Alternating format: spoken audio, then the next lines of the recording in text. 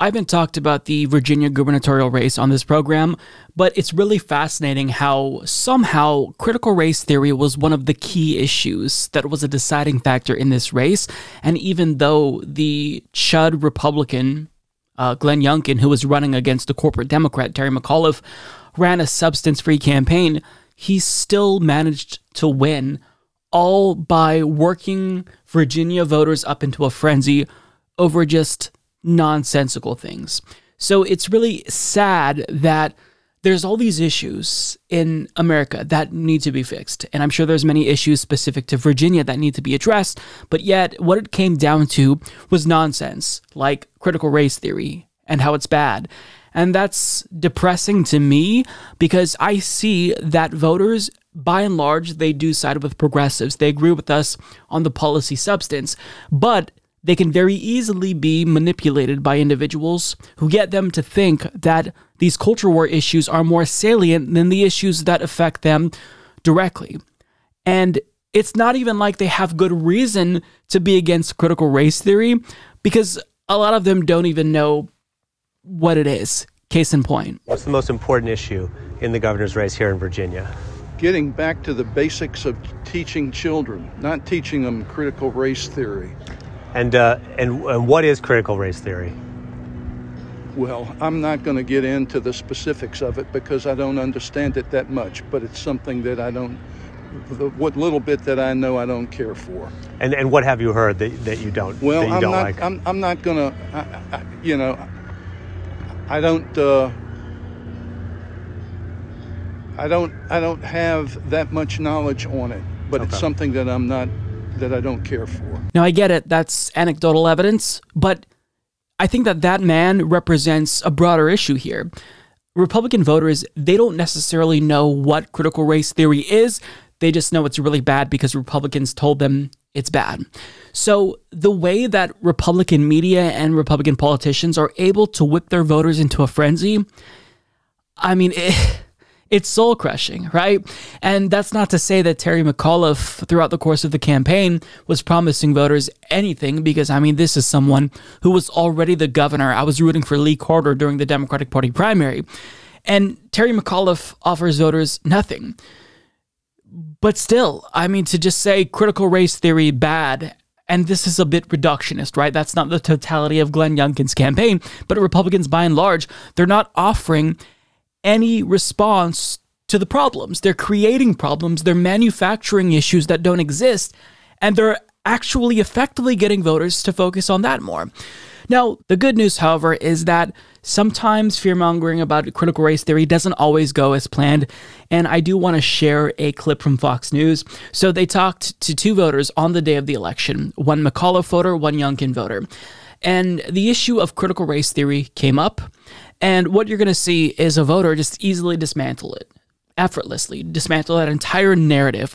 And the Fox News host very clearly didn't know how to respond to that. So enjoy, because this was a really great clip. Within a short period of time, we started hearing more about this thing called critical race theory, which I had never heard about. After some investigation, some FOIA requests that I've started seeing on the news, a lot of taxpayer money, my taxpayer money, our taxpayer money, had been invested in some teacher training, and that would be rolled into the student curriculum that I didn't agree with. A lot of it looked not only off, but it looked like it bothered me. It was controversial. There was aspects of it that looked downright racist, and so I had a hard time with that. And the other aspect is, I know Glenn Youngkin has campaigned all along to push the VDOE, or the Department of Education, to keep the higher standards.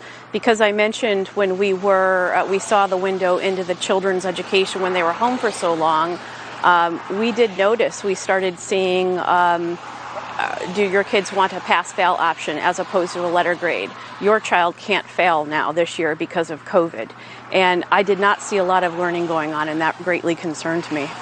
I think there was a lot of learning loss over the past year and a half. We all saw with the kids at home and a lot of these options that you can get through the class with just a pass or a fail, and some of the measures that have sort of watered down the standards in not just in Virginia, many places. But Mara and Brooke, thank you very much. Can I say one thing though about? I don't think people necessarily truly understand what critical race theory is.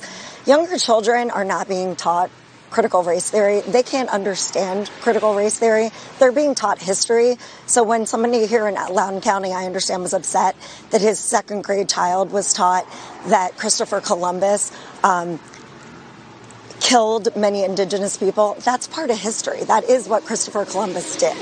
So I have a hard time. I think kids have to learn history, the good, the bad, the ugly, so they can become critical thinkers. I don't think anybody's against that. I think we have to do a fact check on the Christopher Columbus story as well. But, critical race theory, I think, sometimes is a little bit of a misnomer, because what's happening is that there's a sort of a reformed thinking and approach to history that teaches that the country was founded in racism.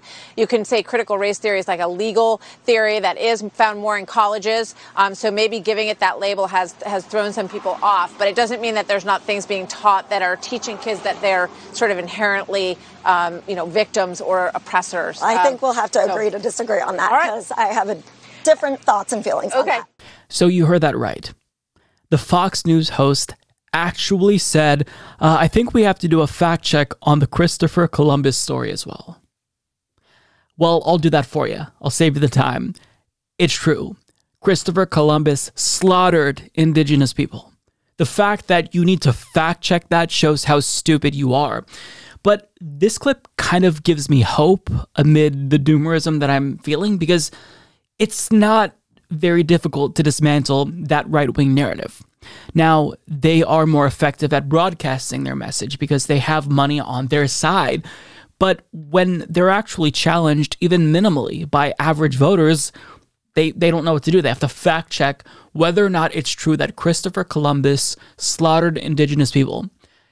So these people are not bright. They're good at one thing, and that's marketing. So we're good at convincing people that the policies that we want them to support are ones that they should support. The issue that we are losing with regard to voters is we can't effectively change the salience of these issues. So while we might get voters to agree with us that Medicare for all is good and expanding, the social safety net is good, they might agree with us, but they don't rank that very high on their list of priorities. Republicans can come in with some bogus narrative, critical race theory, cancel culture, and automatically they view that as more important. So I don't know what it is that we have to do. Maybe we need a more effective left-wing media machine. Maybe we need to be more bombastic and hysterical in the way that we talk about politics, but at least we know what we're lacking. And it's at getting people to agree with us that the issues we care about are more salient. Climate change is a more salient issue than fucking critical race theory or Mr. Potato Head getting canceled or becoming gender neutral. I don't know what the argument even is anymore. It's been too long. But that's what we have to work on. But having said that, though, at times when we see these propagandists fail and their propaganda fails, they don't know how to defend their point of view. And we have to use that to our advantage. And I'll leave that there.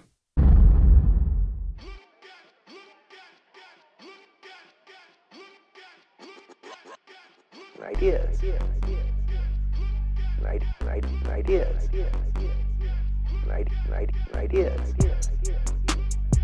In recovery mode, my brain ideas. In recovery mode, my brain ideas.